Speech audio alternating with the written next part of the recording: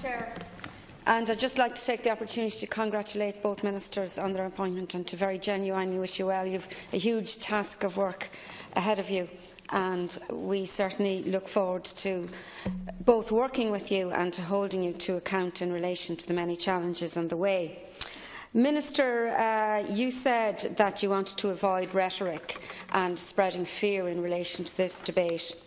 And while I accept the point you made, and I want to acknowledge that Priory Hall, Longboat Quay and Beacon Court are three schemes that certainly have captured national attention over the last number of years, and thankfully they have never had a fire.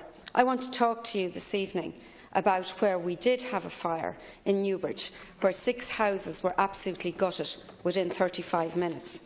And on the 31st of March 2015, just over 2 years ago, the 6 houses that I mentioned in Millfield Manor estate in Newbridge, 6 of a complex of 90 houses, burned to the ground after flames spread rapidly from a fire that was started in one of those houses. It transpired that there were no proper fire barriers between the houses. There was improper and badly constructed internal walls. And this terrace of 2-storey homes, not multi-storey homes, was ablaze within 20 minutes, and the houses were absolutely gutted to the ground in 35 minutes, and I have a photograph of it here. Thankfully, this happened during the day, and there was only one resident present in the 6 houses. If this had been during the night, I think it would have been a very different state of affairs. In these different blocks of 6 houses, between 20 and 35 residents live in each. And it's almost certain that if this was during the night, that very sadly people would have died. And the present homeowners live with that fear every single day. So 6 households fled with their lives, and only with clothes on their back. Not a scrap of clothing, not a stick of furniture, not a family photograph, not a children's toy survived this inferno. And all of their families' hopes and dreams went up in the flames, which I witnessed myself. Their lives, and indeed not only the lives of the 6 families, but the lives of all the residents living in Millfield, changed forever. Every property owner in Millfield is an innocent party, having bought a property in good faith, relying on the provided certification and the processes that they believe existed in the associated areas of planning and of inspection. And I do have to say that Newbridge, as a sign of the wonderful community that it is, responded in a hugely compassionate way that night and in the days and weeks that followed. Our local hotel, Hotel Kedin, immediately provided emergency accommodation for the families, and the community immediately got together and responded with clothes, toiletries, finance and indeed with comfort. Since then, on many occasions, and at many meetings, I have sat with grown men that have cried, with women who held their children close and were afraid to bring them home to their homes, trapped in negative equity, not feeling safe and secure, and not being able to sleep at night. This fire continues to cause grave concern and huge stress. And there are significant legacy issues for the remaining inhabitants whose houses and apartments are now under serious question as to their safety compliance standards. The various statutory bodies have offered no comfort, no guidance to the remaining house owners. And they have many questions. And some of these questions are, is it safe to continue living in these houses or apartments? And it's not. How are our insurance impacted by the perception that the structures were non-compliant with fire regulations, and many cannot get insurance cover now? What recourse do we have to the planning authorities? And of course there's none. What responsibility does national government have? And to date there has been none.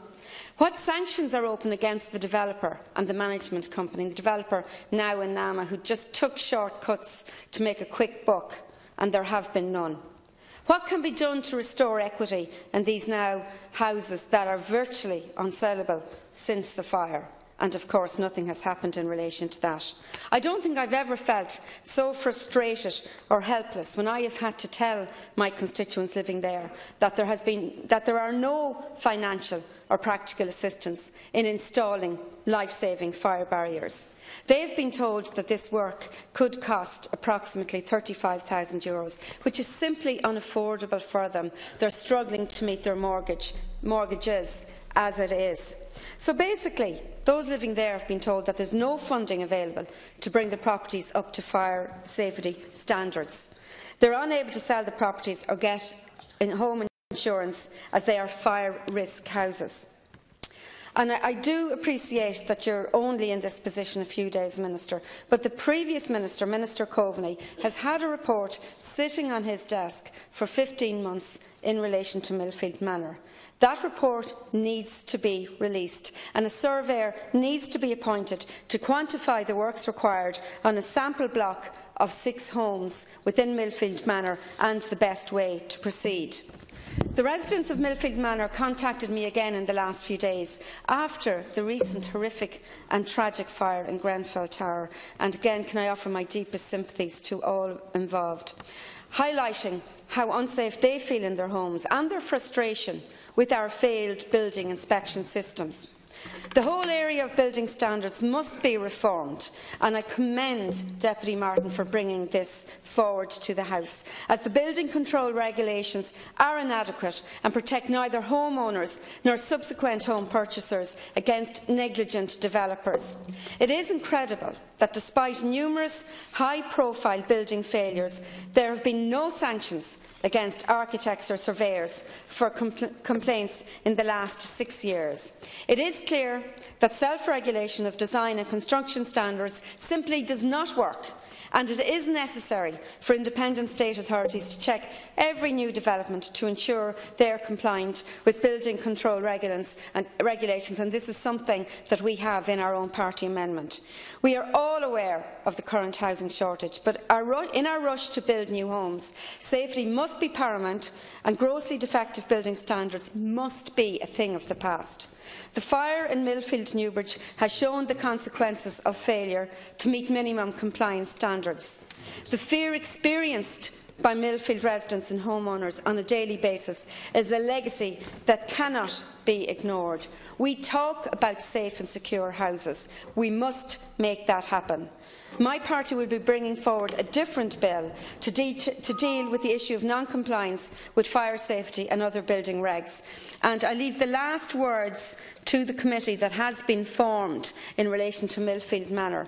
This is a life and death issue within our community, and we have encountered serious obstacles in the last 2 years in remedying construction failures due to lack of clarity on standards and the costs associated with such works. Ministers, I appeal to you to do something radical in relation to Millfield and to support this motion with our amendment. Thank you, and I hand over to Deputy Cowan.